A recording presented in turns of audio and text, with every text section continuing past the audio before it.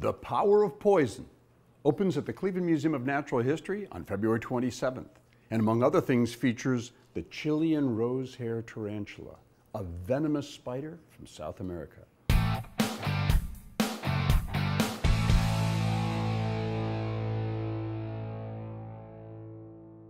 Hi, I'm Harvey Webster, Director of Wildlife Resources, and this is Anansi. Anansi is a Chilean rose-hair tarantula, and catch this, Anansi has been living at the Cleveland Museum of Natural History since 1998.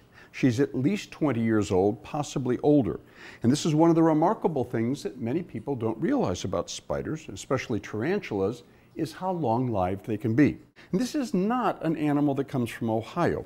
Typically, at the Perkins Wildlife Center at the Museum of Natural History or a Wildlife Resource Center, we have animals that are exclusively native to Ohio. Well, this is an animal that, as its name suggests, comes from Chile in South America.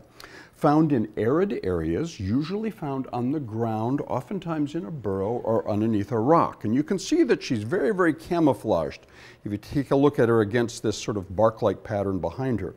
And that would suit her well because, you know, all spiders are predators. All spiders specialize in going out and finding other things to eat. And they've got some really, really interesting things that allow them to catch their food. If you could take a look at the front of her face, first of all, I should tell you, being a spider, she has 8 legs. 1, 2, 3, 4, 5, 6, 7, 8. And then this extra set of things that look like legs are called her pedipalps. That's very important for the males because that's used in breeding.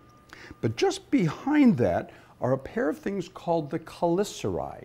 And underneath the chelicerae are a pair of fangs. And these fangs are attached to venom glands. And so what this spider likes to do is if it's on the ground and let's say a big old juicy grasshopper comes up, it will go out and plunge those fangs into the grasshopper, injecting the venom inside. That'll paralyze that grasshopper, and then it's got itself a meal. Now let's talk more about what comes out of those fangs. A lot of people confuse the term venom and poison. Real simple and easy to tell the difference. Poison is something that you consume, that you ingest, that you drink, or that you eat. Venom is injected into you. So, because this guy's got fangs, they inject venom into their prey. So that's the difference. Venom is something that's injected into the body, and poison is something that you would consume. So fascinating critters. Now, if you could take a close look, there are actually 8 eyes that are all clustered in that turret-like thing. But because the eyes are small, you get a sense that vision is probably not the strongest sense of this tarantula.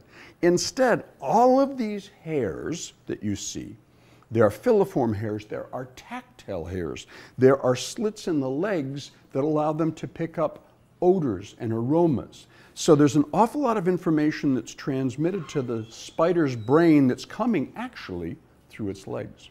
Here's an interesting thought, that no matter where you live, at any time in your life, you're probably no more than about 10 feet from a spider.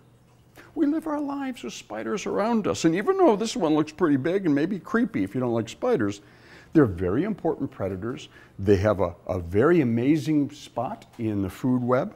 There are some 35,000 spider species across the planet, and people are finding more each and every day. So a fascinating creature. This is Anansi, the Chilean rose-hair tarantula.